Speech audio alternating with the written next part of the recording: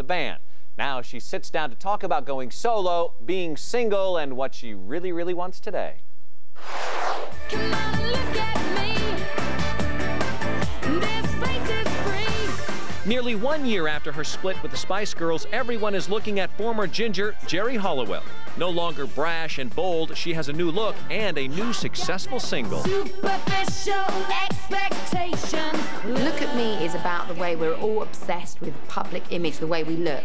And I'm laughing at myself and I'm saying, look at me, but look at you, look at us. So tell me what you want, what you really, really want. Geri admits she misses her diva days as Ginger Spice, but after a breast cancer scare led to scheduling problems with the band, Halliwell decided it was time to go solo. I had to leave because, you know, sometimes in life you are questioned about who you are as a person. How can anybody understand, you know, what's the majority of people that have been in a group?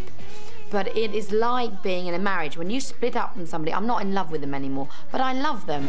Maybe next time use your eyes and... Now, Geri is calling upon her own girl power as she begins promoting her album, Schizophonic.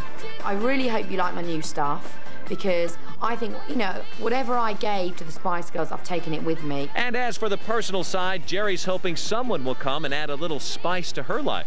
Unfortunately, that part is a bit empty at the minute, but I am young, free and single and looking.